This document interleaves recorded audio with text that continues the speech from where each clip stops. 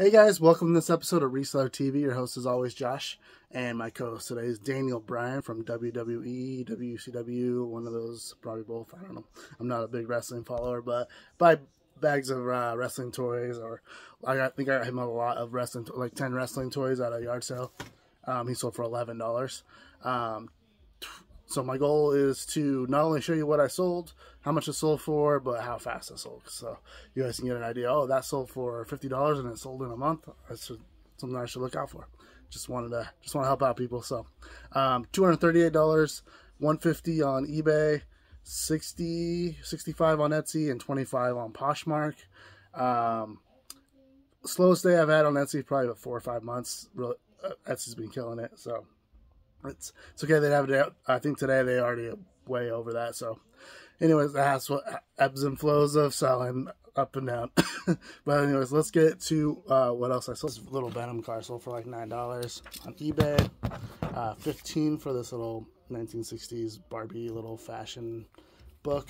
Shrek the Musical, $20 on Etsy. We have these giant coloring books, $20. Someone bundled the two.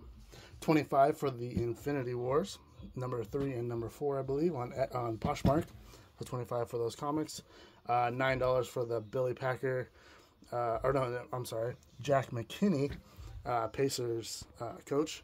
We have this Colts thing. This is one of my longest tenured items.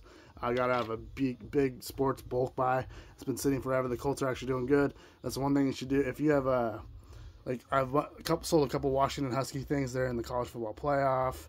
Once teams start doing better, people start buying this stuff. My Colts stuff is starting to do a lot better right now. I've seen a lot of watchers and likers go way up. $20 for this like toy doll chair from the bins, and that sold. That's about a year that took to sell. This is like a newer Transformer, $10. It kind of took a while to sell.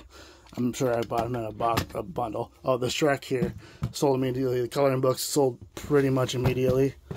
Comic books sit for me for a while. I think the Strawberry Shortcake, $12. Sat for a while. Probably wasn't something that I would look for again. This magazine or this newspaper, $10 on Etsy, and it sat forever. I wouldn't buy that again. $30 for this radiology skull and spine. It sold for $30, and it was about 5 or 6 months, so not terrible. And then this Care Bears blanket from a storage unit sold pretty quickly for $30 on Etsy.